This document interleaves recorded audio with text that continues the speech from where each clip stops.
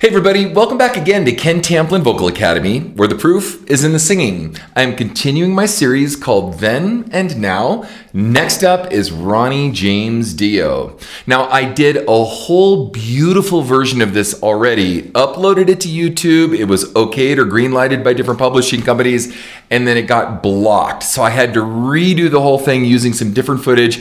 I wished I had the footage that I had up initially, but I'm aware that the Ronnie James Dio documentary is coming out soon. I guess it's been suspended for a couple years through COVID. And so they probably have some of the footage themselves they want to keep proprietary, which I understand. So I pick and chose the footage that I could use, but I got some good stuff here for you. I just want to dive right in. So this is Ronnie then. Here we go.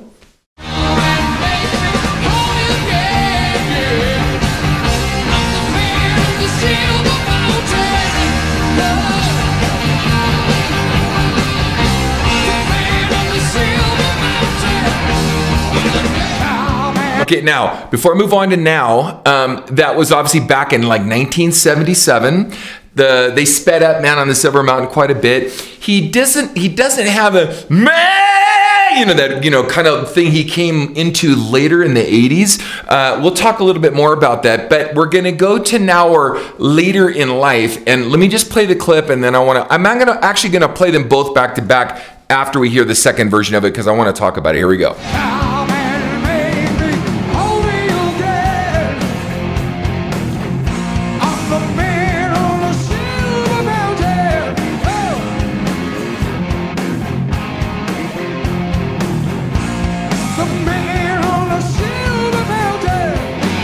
Cool, and now I'm gonna go back to the beginning one more time, and let's just play them both back to back. Here we go.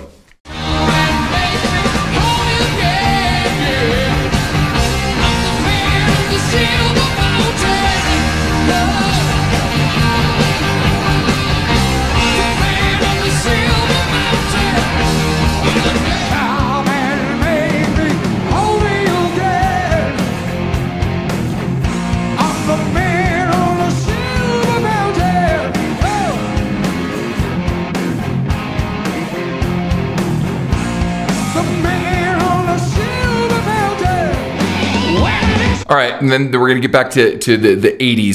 So instead of going like back to the 70s and later and back to the 70s, I thought it would be kind of cool to get into his prime, which is more like the early 80s, mid 80s. Now, you guys can tell, obviously, there's something called presbyphonia, or the aging voice is so it's called. He certainly had, his voice was aged, but this was in 2005, so he's coming right up on, having stomach cancer. I don't know if he knew he already had it. I don't know if he'd already been dealing with it. I don't know a lot about that part of his health history, but I do know that that he's still holding it together. They obviously lowered the key. He was struggling a little bit with some notes, but I also am aware of a couple of different analysis that I've done, and you can look at it, and I'll put all of the different Dio analysis. In fact, what I'll do is in the description, if you guys want, I'm going to put everything I've done by Dio. So my own self-singing Dio, my own analytics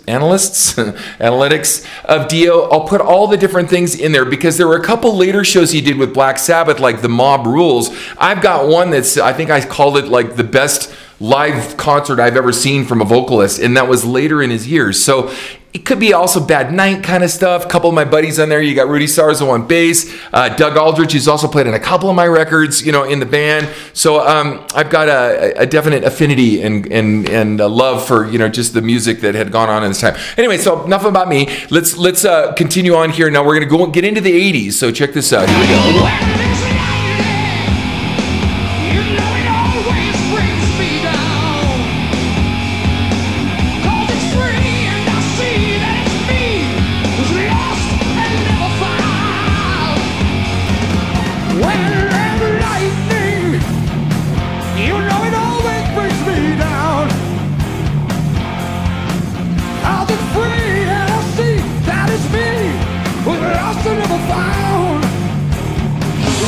Okay, now I want to, so if you notice it, lightning, and when he's got it, and bang, right? 1 minute he has a really nice, bright, clear tone in his younger years or in his prime, and then later you can hear, a coloring of the sound, a thickness in the throat, a gurgling, almost like there's a lot of mass that's been built up, and a lot of force, just a lot of force in the throat. Now, I've said it many times that Ronnie even lasted all the way up into his later years with cancer and stuff. That isn't quite totally true. Now, I want to give Ronnie all the respect. I'm not going to worship him as a deity, though he calls himself Dio. But I do want to say that clear out, straight out, with few exceptions, maybe only a handful, he's probably the greatest metal or rock and roll metal vocalist, heavy vocalist that's ever lived. Maybe the greatest, as far as his overall tone, the bigness of his sound, his intonation, pitch, his range, coloration in his vocals, his consistency live. So we are now talking about, literally the greatest rock and roll voices ever lived. Now, I'm not to take anything away from the Dickinsons and the Sammy Hagars and the Coverdales and the Paul Rodgers and all these other guys that are obviously amazing. But as far as the sheer size of his voice, now the reason I bring this up is because of that. Over time, a big voice is really hard to manage, okay? And without proper care of managing that voice and taking care of it over time, the bigger the voice, the harder it is to manage over time, okay? So we're kind of seeing a little bit of that here. So let's move on. This is coming up on Last in Line in 1986. So here we go. We're off to the witch. We may never come home. But the magic never feel. It's all a lifetime. We're bound upon the cross. The fall before the toss. You can release yourself. The only way is down. We're off to the witch. 2002. We may never come home. But the magic that we'll feel is worth a lifetime. We're bound upon the cross. Fall before the toss. You can release yourself. The only way is down. Okay, now, did you notice, if you critically go back and listen to it, 1 minute he's very sobre, bright, light, airy, young, and real frontal in the sound, and it's really clear and bright.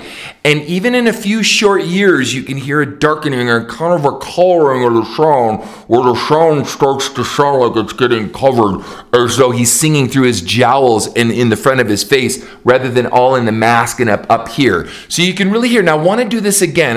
This is really not about anything other than just it being interesting, okay? So here's from 2002 to 2005. It's only a 3-year difference. So as he's starting to age, and again, cancer would play a huge role in anybody's, career. Here we go. We're off to the witch. We may never come home. But the magic never feel. It's worth a lifetime. We're bound upon the cross. The fall before the toss. You can release yourself. The only way is down. Okay, so that was 2002. Now I want to go back one more time, and I'm just going to let all of these play back to back. I don't normally do this, but I wanted to take some extra time out with Ronnie because he deserves it. He's literally one of the greatest rock vocalists that's ever lived, maybe ever will live in the climate of today of a lot of people that don't want to work at their craft like Ronnie has. So I'm just going to let it play all the way up to there, and I want you to listen back and forth between juxtaposing and in contrast between the two different eras of voice. So check this. Listen for the brightness and the agileness or the clarity in the sound, and listen how it got thicker and thicker and thicker over time. Check it out. Here we go.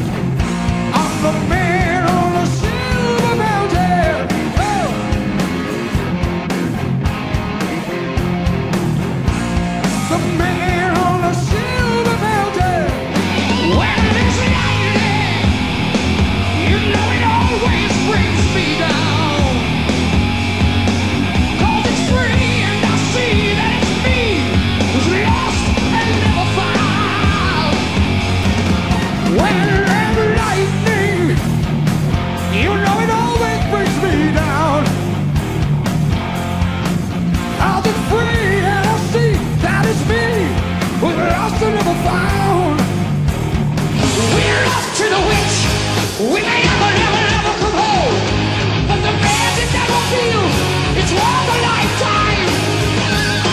We're bound upon the cross, the fall before the toss.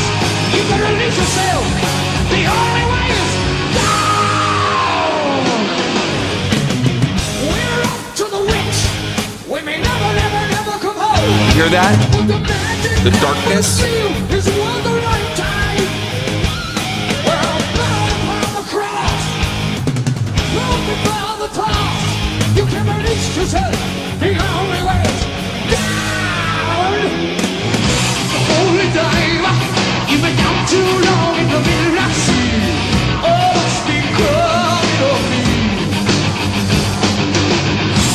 Like the tiger, you can see his strength, but you know he's clean. Oh, don't you see what I mean? Holy diver, you've been down too long in the middle of the sea. Oh, it's becoming of me. Ride the tiger, you can see his stripes, but you know he's clean. Oh, don't you see what I mean? Okay, so the reason I'm doing this is not to, like I said, the goal and the point of this is not to show someone when they're cute and young in their teens or 20s, early 30s or whatever, and then, oh, with the old man, you know, what became of the old decrepit old man, he's just walking on a cane. Not true for Ronnie. He held it together as long as he could all the way to the end.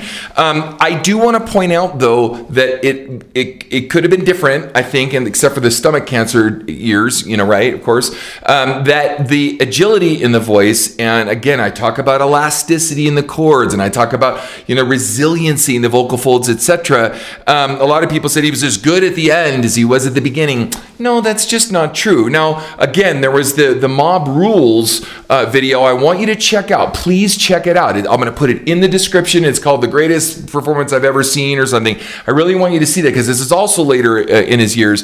But there was a quick atrophy of this that happened, you know, up around 2005 or from 2002 to 2005 where it took a pretty sharp turn. But then he was also, you know, up in his years too. Now, I don't want to make this about a technical thing, but I will say that I believe that preservation of the voice could have been better over time if that had been taken care of in a different kind of way. But then again, he's Ronnie James Dio, and there will not be another Ronnie, I believe, that will ever walk this planet from a vocal standpoint. So anyway, hopefully you guys enjoyed this. Sorry, I had an original one that, like I said, I had made before. It got blocked, so I had to make another one. But I think this is a pretty good example of the awesomeness of Ronnie, his longevity, and I encourage you, if you guys are a Ronnie James Dio fan, definitely check out his documentary when it comes out. I'm not even sure when this is going to release. I'll probably release it in the next month or two right now, and this is what, the middle of February, the beginning of February 10th. Anyway, so, but thank you for joining me, and definitely stick around and check out my next video.